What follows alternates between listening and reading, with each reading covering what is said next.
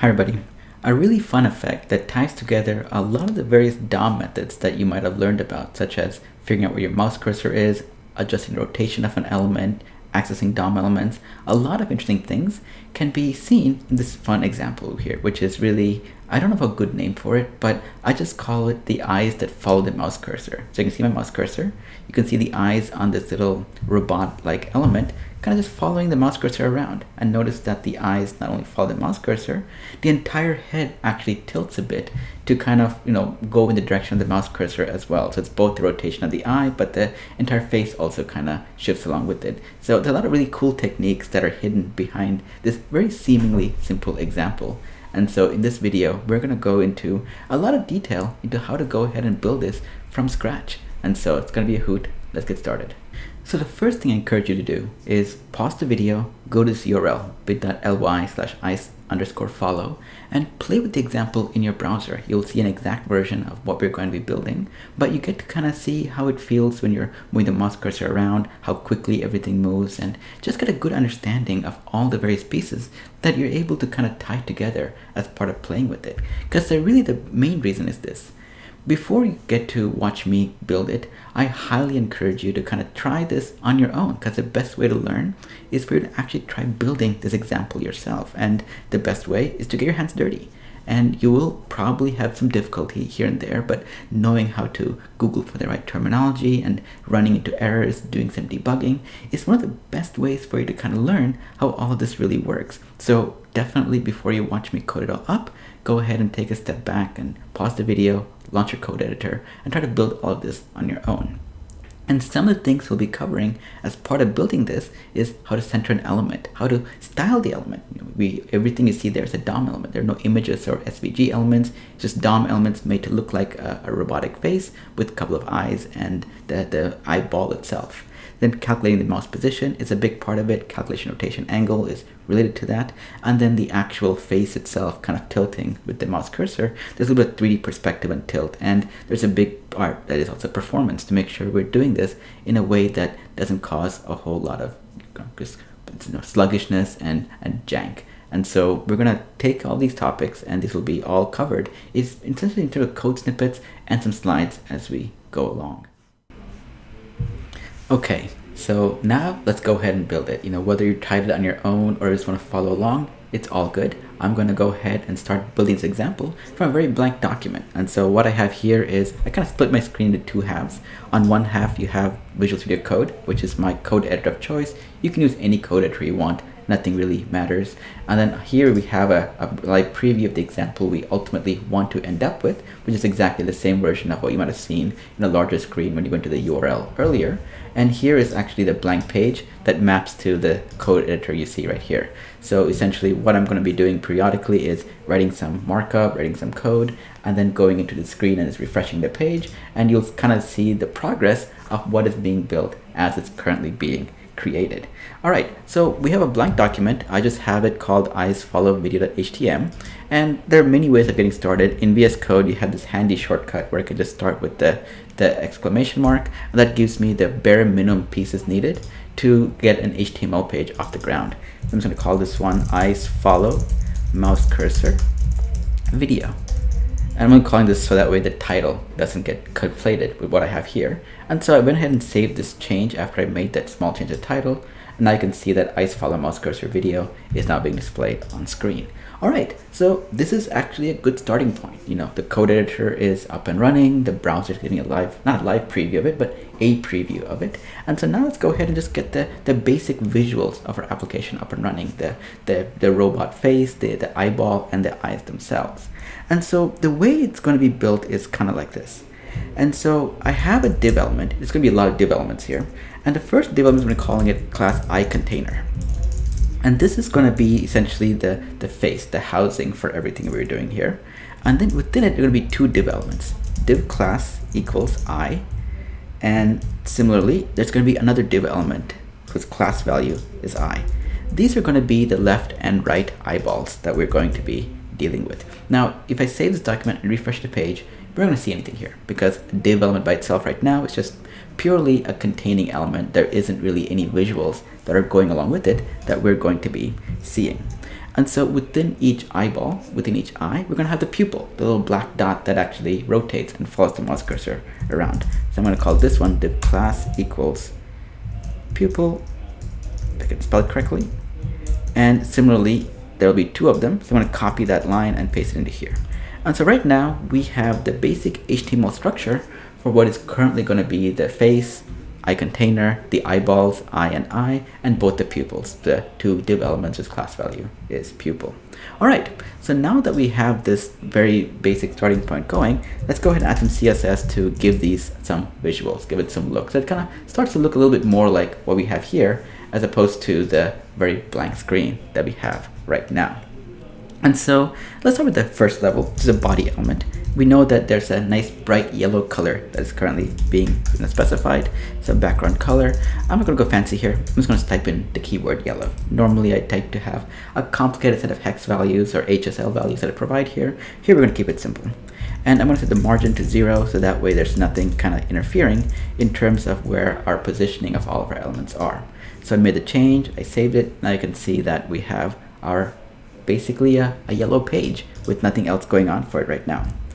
Now, the way this face is actually constructed is I'm actually going to be using multiple layout containers, primarily the grid, and I'm going to basically divide up my, first of all, the entire face needs to be centered vertically and horizontally on the screen. And within this, I'm going to create two columns, and one column is going to have the left eye, and the second column is going to have the right eye. And so we're going to write some CSS to kind of make all of that happen, and you're going to see that in a second right now. And so the first thing I'm going to do is center everything in the screen. So grid template columns 1FR and grid template rows 100 VH.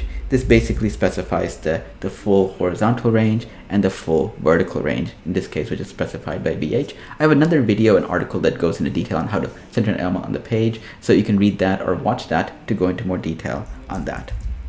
And next I'm going to set display to grid. You know, maybe it should have been done first, but the order doesn't necessarily matter. And align items center, which means that one part of it's going to be axis is going to be centered, and justify items center. And this ensures that our everything we have in our body is going to start from the center horizontal and vertical point. Now, of course, when I hit refresh, we don't again see any of this because there's nothing actually visual for us to see. And so that's where our eyes container, the actual eye itself, will come in. So let's go ahead and define the style for that one. And so this one, I'm going to set a width with 200 pixels, height 200 pixels, not too small, not too large. And I'm going to set a background color. And in this one, again, I'm just going to use a hex value, keyword. This is going to be tomato. So I'm going to hit refresh. And once I hit refresh, let's see, we don't see anything yet.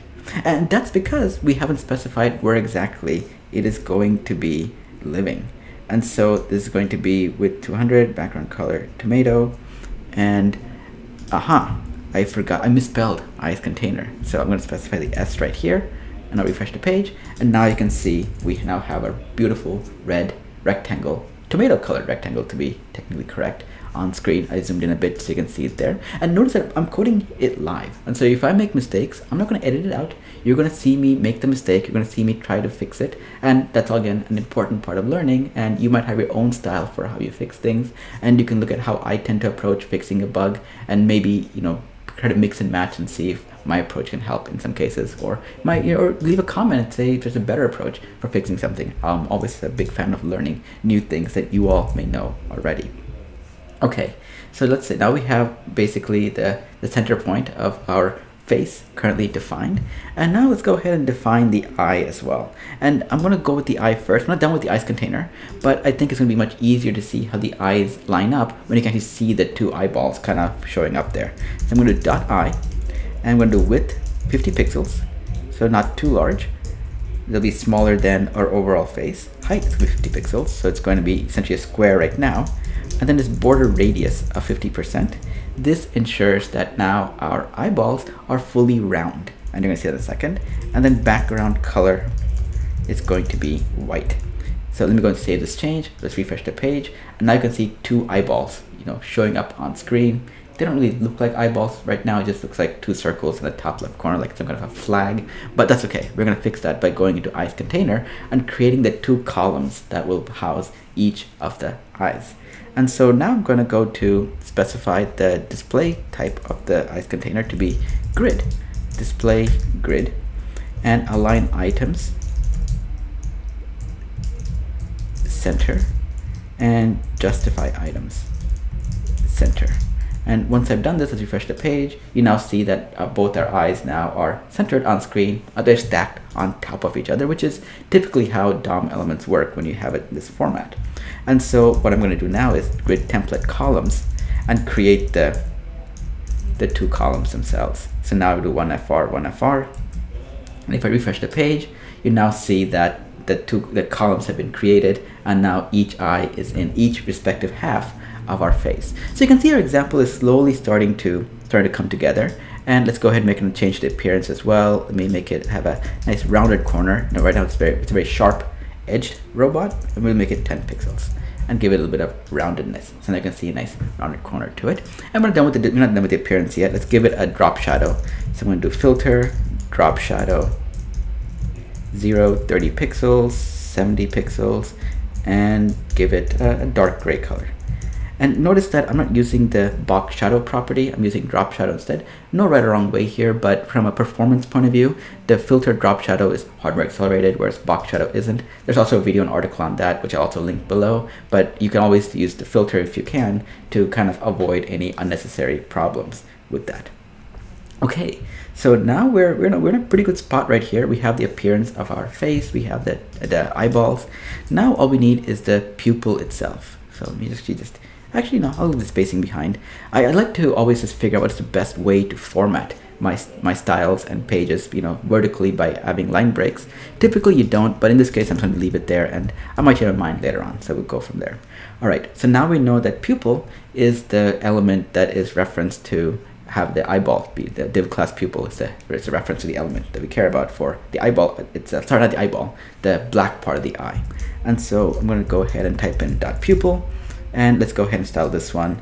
This is going to be a width of 16 pixels, so it's going to be a little bit on the small side compared to 50 pixels for the eyeball. 16 pixels of the height, and I'm going to give it a position value that is relative because we do want to kind of have it be shifted from where it's going to be normally. And I'm going to give it a background color, and it's going to be black. So I'm going to 0, 0, 0. I could type in the keyword black as well, but I like to keep things separate, not different every now and then. Border radius 50%. This ensures that our the pupil is also round. And then I'm going to set its position to be just a little bit offset from the very top. Let's look at what it looks like right now. So you can see this is what our eyeball looks like when we specify, the pupil looks like when we specify it the way it is. And that's because it's starting from the top left corner of the container, which is the eye, which is at 0, 0. So if you draw a rectangle around the eye, you'll see that this is exactly where its starting point begins. And we don't really want that. And so let's go ahead and change the top value to be a calc of actually 50% minus 8 pixels, which is essentially I'm setting the top part from here, subtracting it by half, and then subtracting 8 pixels from it, which is ironically half the height of the actual pupil itself. So that made it centered exactly perfectly. So let me refresh the page. You can now see it's centered perfectly, and then similarly left will be 5 pixels. And this one I'm not centering it because I do want it to be slightly offset, so when it is being rotated, you can kind of see that it is kind of following the outside contours of the eyeball and not just rotating on its own. Because if a circle is just rotating on its own, they're really you can't see it. It's not a gradient, it's a solid black circle, and so you just looks like nothing is actually happening. All right, so right now we're in a pretty good spot. We have our face, we have the eyeballs, we have the pupil. They're all defined properly. They seem to be located in the right locations. We'll come back and make some more adjustments to our CSS in a little bit, but right now is a good spot for us to take a small step back and look at the code that we're going to be writing first. And so first, some of the things we need to think about in terms of the code we're going to be writing is how do we want to rotate the eyeball. But how exactly are we going to rotate it? How are we going to get the position? How are we going to figure all these things out? And so for this, I'm going to take a quick detour, go into our slides, and talk at a high level about what exactly the rotation of the pupil actually means. So let me find Keynote. Let me go into full screen mode, which somehow seems to have gotten off. All right, so let's focus only on the eyeball and the pupil right now. This is just the eyeball. That's a single pupil. We're looking at one eye right here. Now, what we really want to notice is that there's a container that the eyeball is, has a bounding area, and the bounding area actually, hugs the actual eyeball itself. But for visualization purposes, I've kind of kept it in this particular approach. Now, what we're going to do is we're going to get the position of the rectangle that the eyeball is constrained inside, and I'm just going to call it iRect. It's the variable name. No, don't worry about the variable name right now. We'll get to that in the code, but just know that we want to get the X and Y position of our eyeball's top left corner as its bounding box. That's one value we'll need to get. The second one we want to get is its actual position in the center of the eyeball itself. Like, what we want to know is the position in the center itself. And the way we do that is starting from where iRect, the top left corner of our bounding box, is, we can get the width divided by 2 to get the center point horizontally, and then get the height divided by 2 and get the center point vertically, which you can see right here. The eye is kind of smushed by the outline. Poor slide design there, but you get the gist of what we're trying to do. Now, you combine all that together. If you want to get the center point of our eyeball relative to the entire eyeball itself, this is the equation in general. We iRect.x plus the offset from the center point, and then iRect.y, which is the vertical positioning, and the offset on that side as well. So we just kind of combine those values together. Now, that by itself is interesting, but the reason why it's interesting is this. If you take a step back, we want to have our eyeball follow the mouse cursor. And we can say the mouse cursor is X position and Y position. Very simple in that sense. And if you wanted, one way of thinking about it is, let's draw a straight line from the center of our eyeball, which is what we calculated right here, and go to the position the mouse cursor actually is in. And the way we can do that is by figuring out the difference in height, Y diff, the difference in horizontal position, X diff. And you can kind of see that we get a triangle that is great for being able to figure this out. Now, you combine all these values together. These are basically the variables we're dealing with, and the numerical values we're dealing with here. One is the center position from the eyeball. The second is the horizontal difference, X diff, and the last is the vertical difference, Y diff, and then the position of the mouse cursor itself. You combine all these values together, what we then get is the angle of rotation. And that is the part that you can see here between the X diff and the Y diff that we need to figure out. And this is the way we can calculate the rotation of the eye that would be appropriate for this. Now, this might seem like a lot of things to kind of swallow, but the way to think about it is we're drawing a triangle, and the angle of the inside angle of the triangle is what determines the rotation of the eyeball, which is fully determined by the position of the mouse and the current positioning of the eyeball and all the various things in it. And this is going to be a little bit, still a little bit on the confusing side. So let's go ahead and go into code and look at it as slowly as, with each step as we're going to go on. So first, let's go and define the script element, because it's time to get into that part of the prompt space. Okay, let me just make sure I refresh the page. Everything looks good. The first thing I want to do is get a DOM reference to the individual eye itself. And so we have two eye elements. I only want the first one, which is the left one. So I'm going to set let eyes equal document.querySelector all and .eye. And now you can see that the eyes variable now will reference both of the eye elements, and that's completely fine. Next, I'm going to create the iRect, which is the bounding box for the eyeball itself. And for this, I'm going to reference the eyes variable, but I'm only going to get the first one. There we have two eyeballs. I only want the first one, which in this case, I'm going to reference by bracket 0. And that's going to be just in DOM order. So it'll be the first one right here, which maps to the left eyeball that we see on screen. And so eyes bracket 0 dot get bounding client rect. Now, get bounding client rect is a very powerful DOM API that gets us a snapshot of the position of the element we're interested in and its width and height. So you can essentially have enough details to recreate the structure of the size of that element very easily. And the last thing I'm going to do is just go ahead and get the position of the eyeball and the container that we're currently in as well. So the container equals document.querySelector. And we only have one, so it's going to be .eyes container, and that's not going to be multiple elements here. All right, we won't get the container right now, but it's going to go ahead and get it out of the way right now itself. Okay, let me make the window a little bit smaller so I can see more what's going on. And so now what I want to do is this. As part of the mouse cursor moving, we want to run all this code to figure out what the rotation of the element needs to be, which means that we need to have an event listener that is listening to the mouse movement. So document.body.add event listener mouse move eyes follow and false. I'm basically saying that when the mouse cursor is moving, call the eyes follow function. So function eyes follow. Okay, now just let's make sure that everything is still working. You know, for me, I always never trust the code that I write the first time. So I'm going to do a console.log mouse moving, and let's just see if this all works. So I'm going to refresh the page. Let me bring up the console, and let me zoom in a bit here. There's a lot of stuff moving on, so you just have to see that. Notice that as I'm moving the mouse cursor, you can see mouse moving is called. Okay, so our code is doing something. At least it's working as we kind of would have expected it to work. Okay, so now what I want to do is, as part of each time the mouse moves, I want to calculate the angle, I want to set the rotation of the pupil inside our eyeball. And to do that, we can directly write our code right now, but one of the things that mouse move does, it gets run off very frequently, and we want to clamp it down to the frame rate of how quickly our screen is actually refreshing on screen. And that's where request animation frame comes in. If that part doesn't fully make sense on why we're doing it, we don't want our code to run 300 times a second or 1,000 times a second or 100 times a second when our frame rate, the actual capacity our screens have to refresh a screen, is only around 60. And so therefore, we don't want to do unnecessary calculations and slow things down, and clamping it request animation frame is a great way to do that. There's a link in the video also on going into more detail on why exactly we do this. And so it's really about throttling chatty events. So request animation frame, it runs, and what I'm going to do is I'm going to put a function inside of it directly.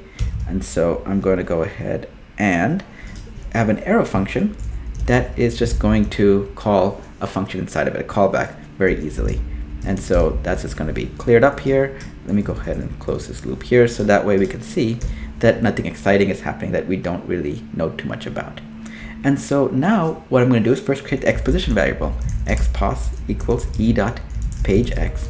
And the page x property is an argument that the mouse event gives you as part of the mouse move. Similarly, let y position equals e.pagey. Now I could have called it x position or y position, fully spelled it out, but sometimes it's just okay to have abbreviated values as long as you know what it means, and POS tends to be a shorthand for position commonly. Alright, now we're going to let xdiff. Now these are the values you might have seen in our slides a few moments earlier. So let xdiff equals irect.x plus irect.width divided by 2 minus the x position. And let ydiff equals irect.y plus irect.height divided by 2 minus the y position. Now this is a direct translation of what we had in our slides a few moments earlier. So you can see these are the values that we are kind of calculating by making sure we get the position of the mouse, the angle ultimately, by using all these values to play a big role here. All right, let's go back to our slides. And now here's the interesting part.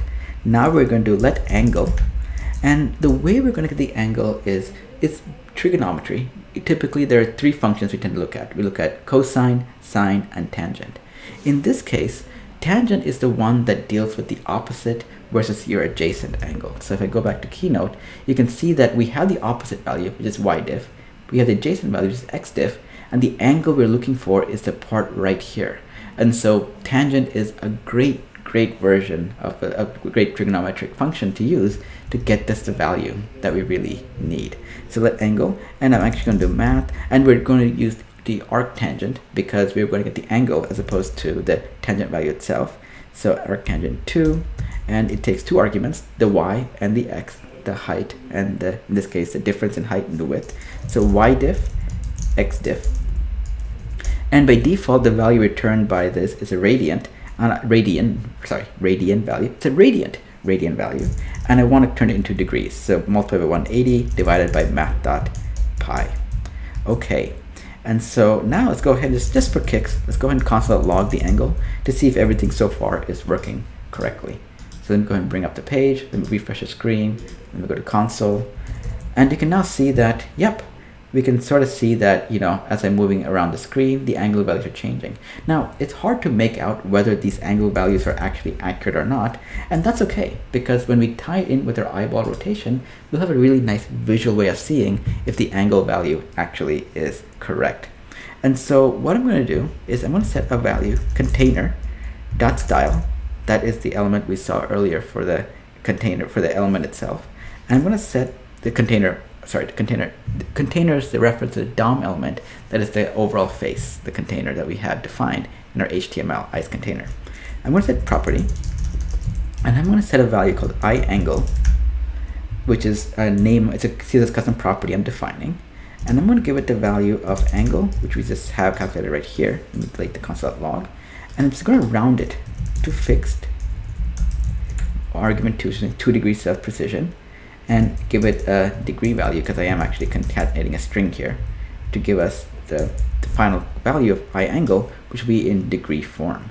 And so now let's go ahead and specify at the very top where the actual value of iAngle needs to be represented, because in JavaScript we have iAngle, that's great, but we don't know how to apply it yet to the element itself. And that's what we're going to do right here, where I'm going to go to the eye, and where we have the transform, say transform, translate z, because, you know, we're rotating it, 50 pixels,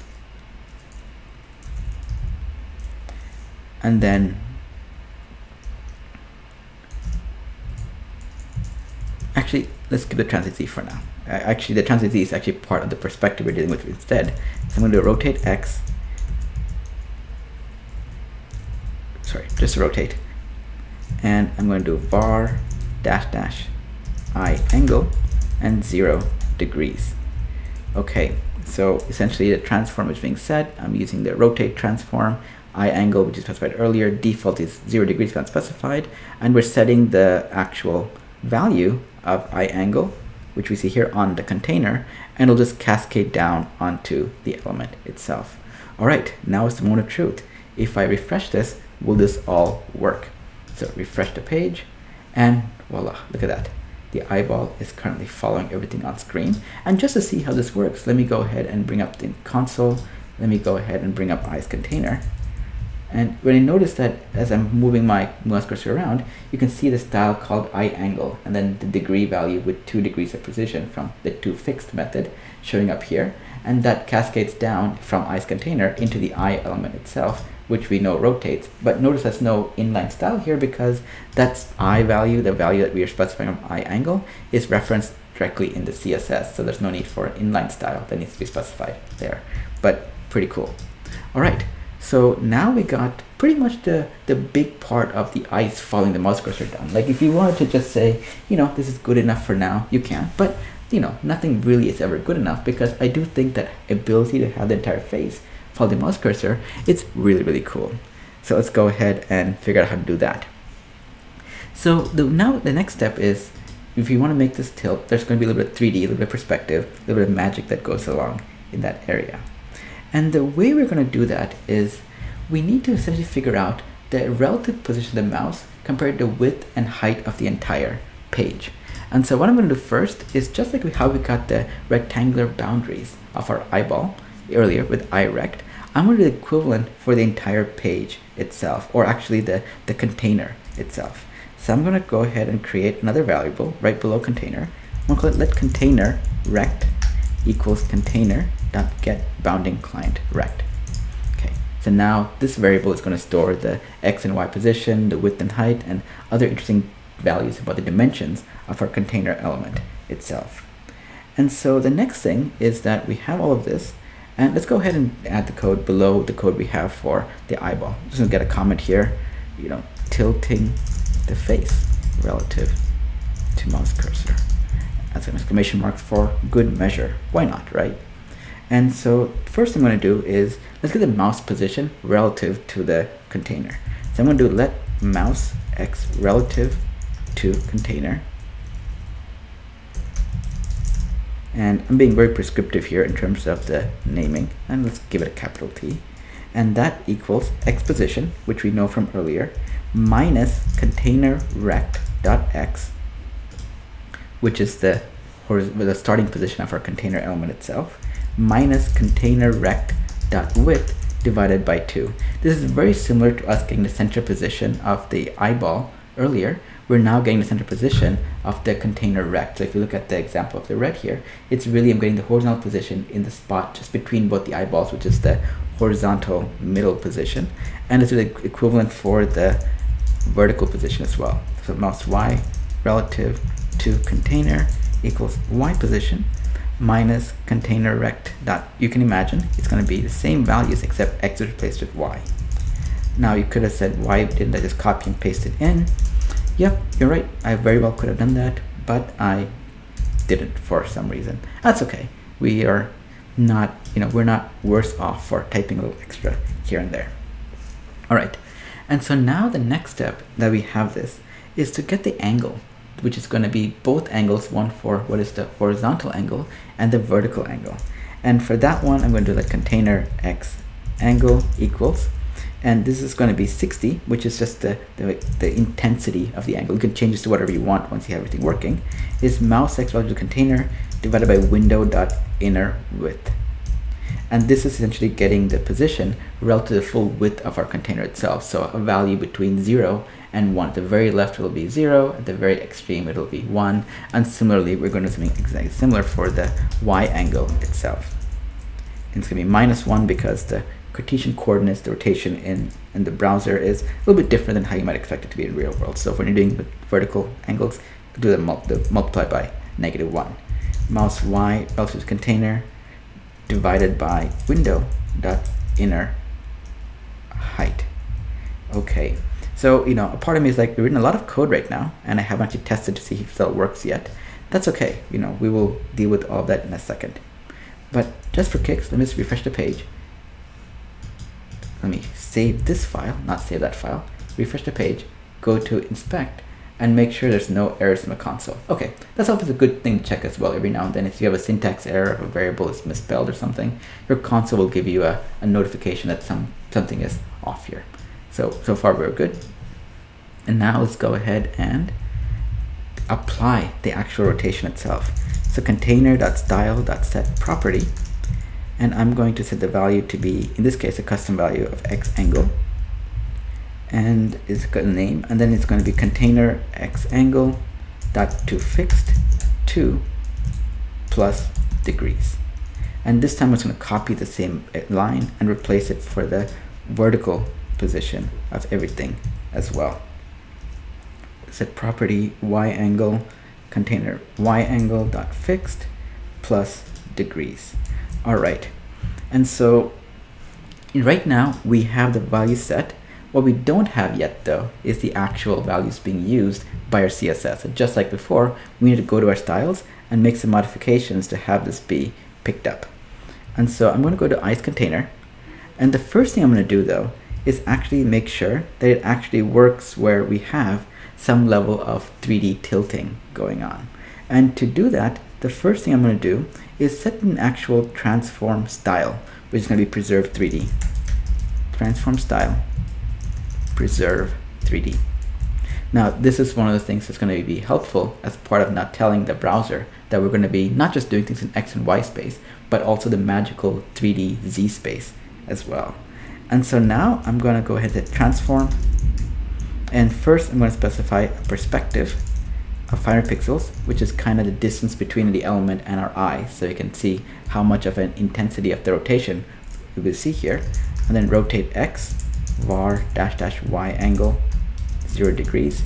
And it's not a typo, we are rotating in the X world using the Y angle value, because once you go into Z space, things get a little bit different. And so this naming logically made the most sense to me. You could have said, why didn't I just call it Y X angle below? It didn't make sense. When I was talking about it out loud, it didn't make a lot of sense. So I'm just going to leave it this way. And then rotate Y var dash dash X angle 0 degrees is the default value here. Okay, so now let's refresh the page. And notice that once I've done this, you can now see our entire face now shifts to reflect the position of our mouse cursor. And all thanks to this basically 2 lines of code that we've seen here. Now we're not fully done yet. There is a certain level where it'd be kind of cool to have our eyeball not just be stuck on the face directly, but have a little bit of depth as well. And so for that one, I'm going to go to transform in this area for the eye and specify a translate Z value of 50 pixels. So the eye itself is also going to be lifted by 50 pixels to give you a certain amount of a parallax kind of an effect. So I refresh the page here, and now you can sort of see that our eyeball is also kind of shifted up by a certain amount. Now, the last thing I'm going to do is we have this moving consistently, but it would be kind of good to make sure that we are keeping performance in mind and aren't doing things that are going to be slightly problematic in some areas. And so I'm going to go back to ice container. And a typical thing that is probably automatically done for us by browsers these days, but it's good to tell them explicitly, is to create a layer for this element just from a performance point of view.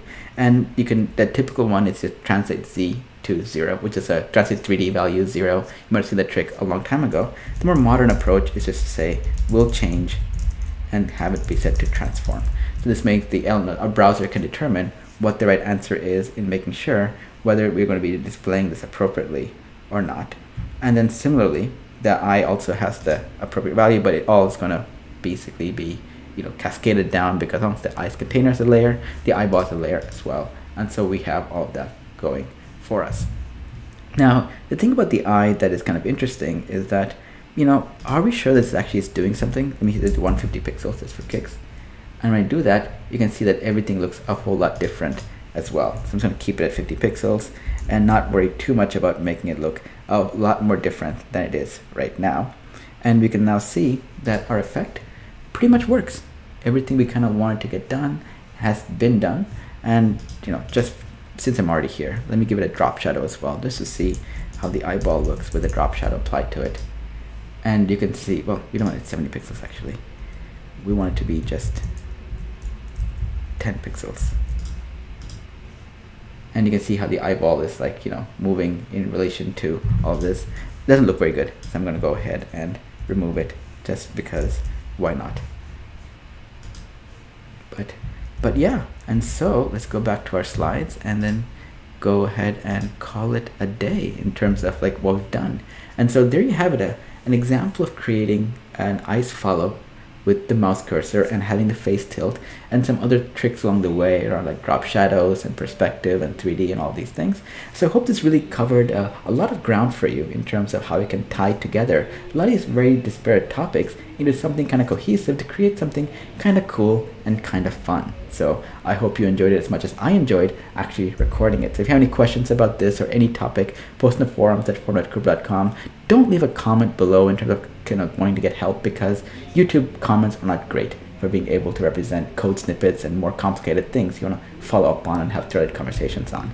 If you liked the video, tell your friends and enemies all about it. Hit subscribe to be notified of new videos I'll be creating. Follow me at Krupa on Twitter, on Facebook, and other places you might find me. And if you like watching videos, if you like reading articles in your browser, there are also paperback editions of all the content where some of these foundational topics we talked about in this video are covered in much greater detail in written form in a paperback or Kindle edition. So go check that out. And with that, I will see you all next time.